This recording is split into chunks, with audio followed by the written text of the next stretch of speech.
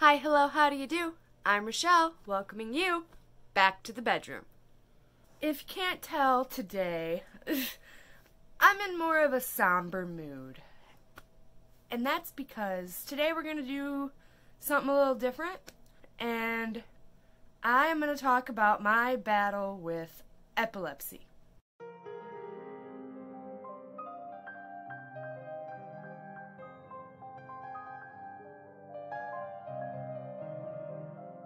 As I'm seeing more and more people pass away from seizures, and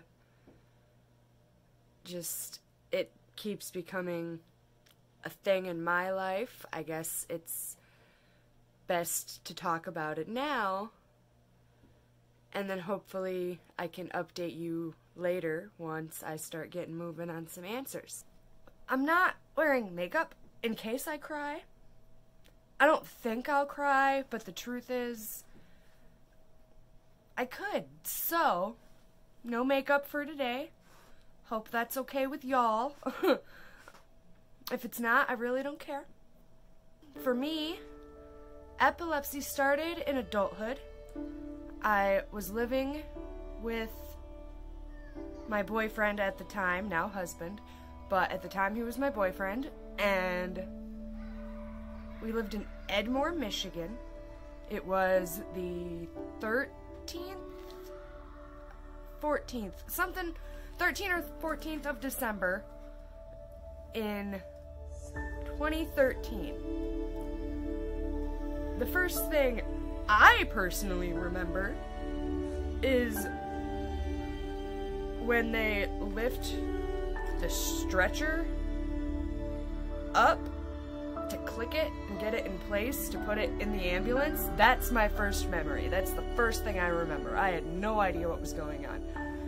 And when it locked, like, I came to and everything was clear.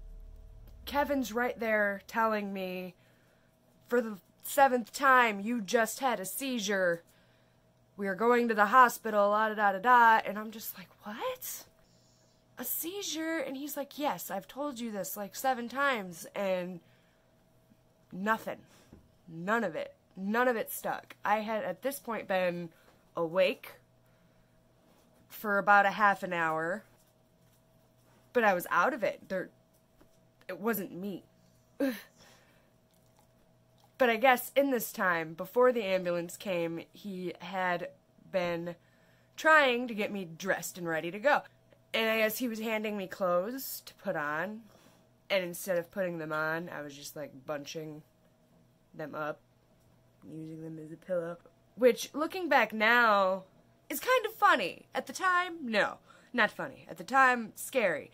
But now, all I wanted to do was go back to sleep, and I think that's hilarious.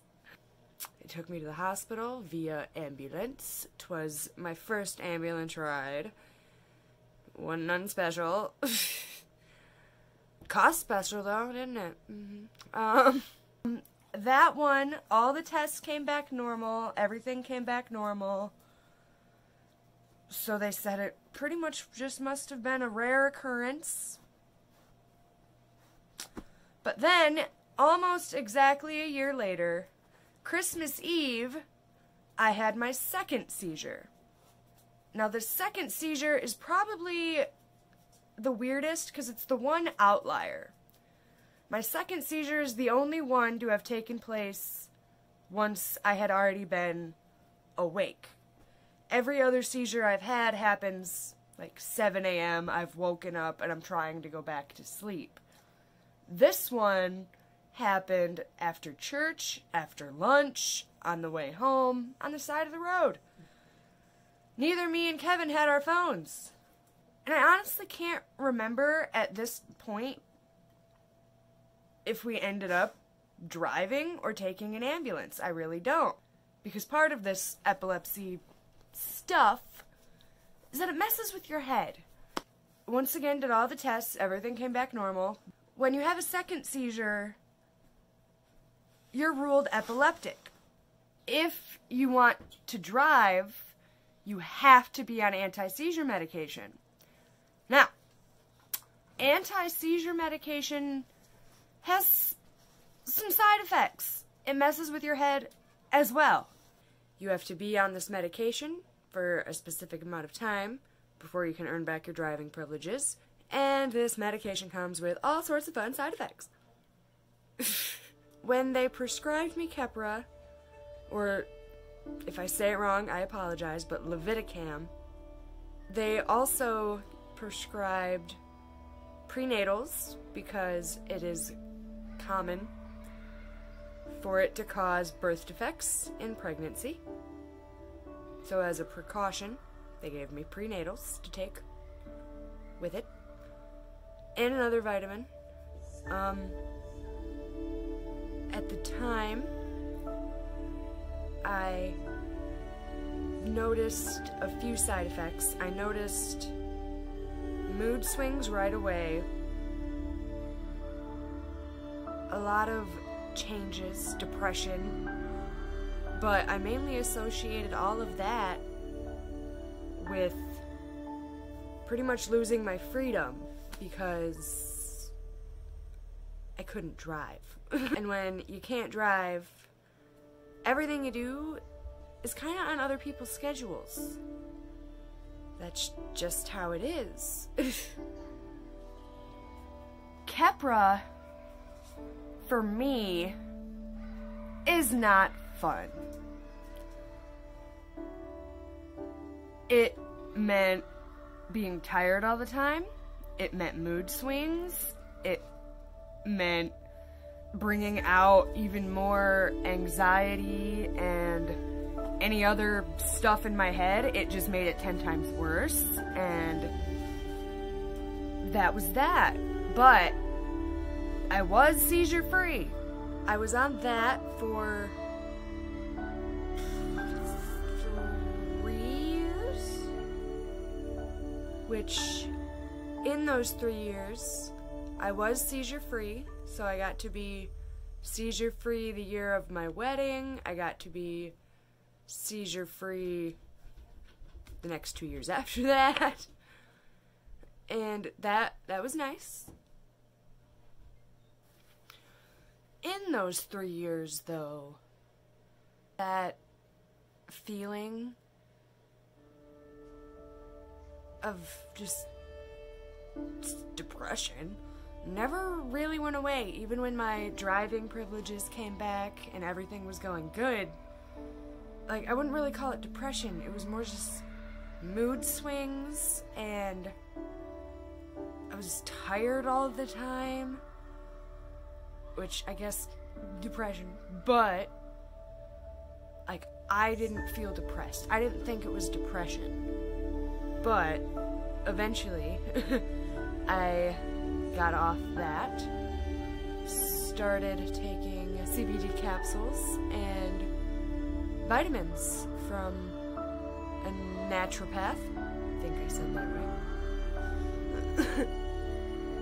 And I thought things were going really good. I thought. Because then August of this year came, when I had a small one. It was honestly the smallest one of all of them. Didn't even have a headache afterwards. Like, I didn't go to the doctor, which everyone on Facebook yelled at me for. But I didn't go to the doctor because so far every single time it was just expensive, and for me to get 0 answers and all the tests to come back normal. So I didn't go to the doctor. I was like, maybe I'm just stressed out because there was some stuff happening. But then came October, where yet another one happened. And this one was violent. This one was bad. I remember coming to, I feel like I came to a lot quicker than I usually do. But other than that, I was sore for days. I'm usually just sore for a day. I was sore for days. I had a headache for days. And they put me back on Keppra. And I once again lost my freedom and my driving privileges. And we're back to that feeling again. And it sucks because I know things are good. Like, things are coming together between me and my husband, and things are going somewhere with our plans. They were moving ahead. And then everything got turned upside down. But I'm not letting this stop any of that, because I feel like that's what I've done in the past, and that's why it's taken so long for us to get where we want to get. Actually, I finally got in touch with the neurologist. I have made an appointment January 7th. I will keep you updated on anything they can find. For now, I'm feeling more hopeful than I have in the past. I am excited about what's to come, especially for me and Kevin. I know I'm not going to let it fully get in the way of my life this time. I have faith in that. I'd say the weirdest part about it, and like why I wasn't sure if I would be sad or be giggly throughout this video and whatever, is because it's kind of an out-of-body sickness. For me, at least, the days before and usually after, other than the usual headache and body pains, I feel fine before and after a seizure. Like, you can't tell you're sick. And then all of a sudden, out of nowhere, your body just goes into this violent fit, and there goes everything. But yet you feel fine. And it's hard to explain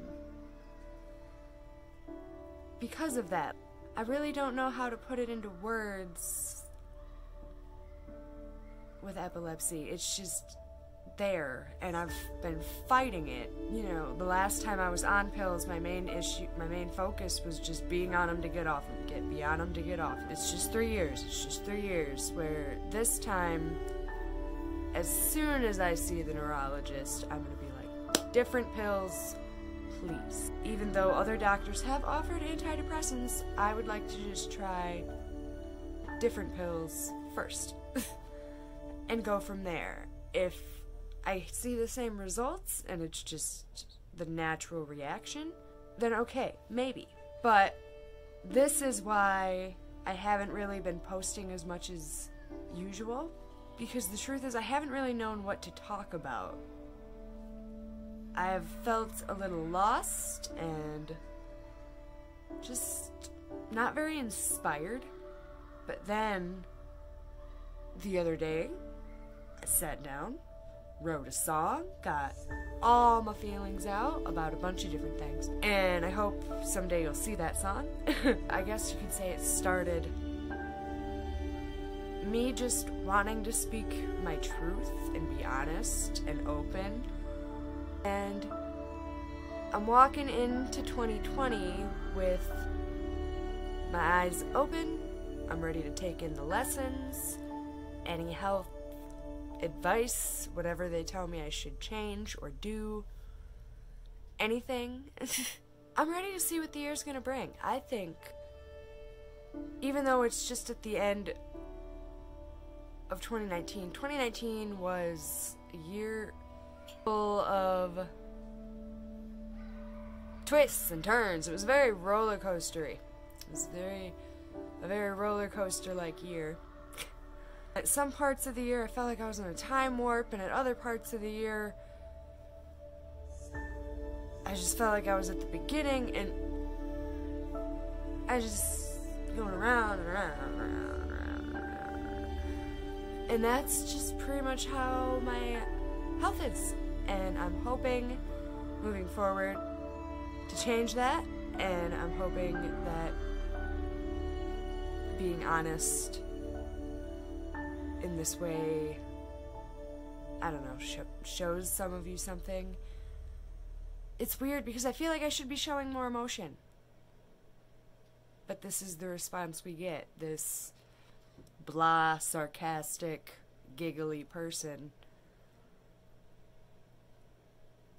When it's actually messing with my head a lot. I just know through faith and patience and resilience, I will get through this. I have a great support system. I have great friends and family around me. I have a great husband who takes great care of me. I know we'll get this. We'll figure it out. We'll get the right medication. We will move forward. But I guess this is my epilepsy awareness PSA, that it's not always visible, that it causes other things, that it's triggered by other things, because I believe everyone I've talked to says it's probably caused by stress and anxiety, which, so saying therapist, yes, I have anxiety. Anxiety triggers epilepsy, epilepsy triggers depression, and it goes round and round and round and round. And I'm left as this sarcastic, not fully inspired some days, extra inspired late at night, other days person. I'm figuring it out. One day at a time, I'll get there. And I guess I just hope you guys enjoyed and maybe learned something about the effects that epilepsy can have. Because having seizures sucks. I personally have grand mal seizures. There are, I want to say, over 300 different types of seizures that people can have. To my knowledge, I only have ever had grand mal seizures. Some people later find out that they've been having some of the tinier ones like their whole life. Some of them are just zoning out and then coming back like nothing happened, and you just think you zoned out. Like, zoning out's natural. It's normal. People do it all the time. Ditzy people do it extra all the time. But what if they're not ditzy? What if they're epileptic and they don't know it? And because everybody just called them dumb, they never thought to bring it up to the doctor. I zoned out all the time. I never brought it up to the doctor. I probably will be when I see the neurologist, but I never brought it up. So for now, I'm still going to be trying to get videos out to you as often as I can. If I continue to be uninspired or just confused, be patient with me. I'll come back. I will. When I do, y'all better watch out. But for now, I guess, wish me luck. Hopefully we can get something figured out, some answers, a change of medication, and on the right path. I guess this is just a general PSA to anyone out there. If you're dealing with epilepsy or have someone in your life dealing with epilepsy or have any tips or medication suggestions or have been on Keppra yourself or know someone who was and saw their side effects, anything that's related, comment it below. I would love to discuss this further with anyone. This time around, I'm being an open book. So, hopefully that relieves some of the anxiety that's going on in here. And, yeah. I'm not fooling around this time. I want to be happy. I have a happy life. I have a great life, and I like when I can recognize it and not make a bad moment a bad day every day, because that's what it's been, and I'm over it. I just want to be happy.